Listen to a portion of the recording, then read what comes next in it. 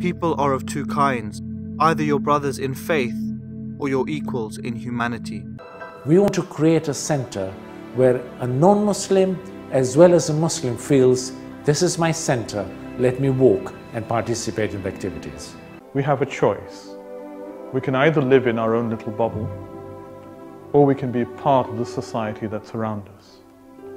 If we're a part of the society that's around us, it gives us a chance to open a dialogue.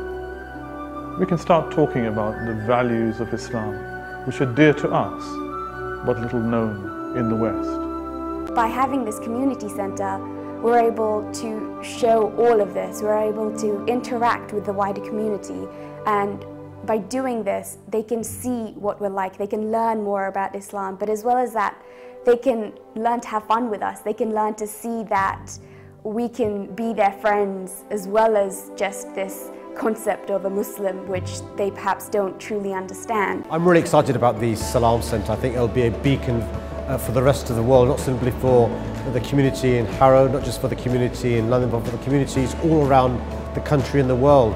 It's an example of the Muslim community not only looking after their own, but looking after and offering things to others as well.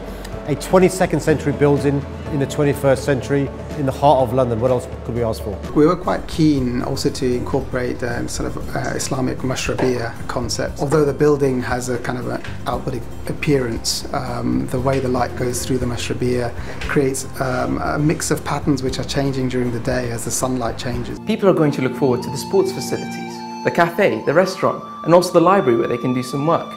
This centre is going to be unique. It's going to be at the forefront of the new world. It is a centre which will bear unimaginable fruits over decades to come.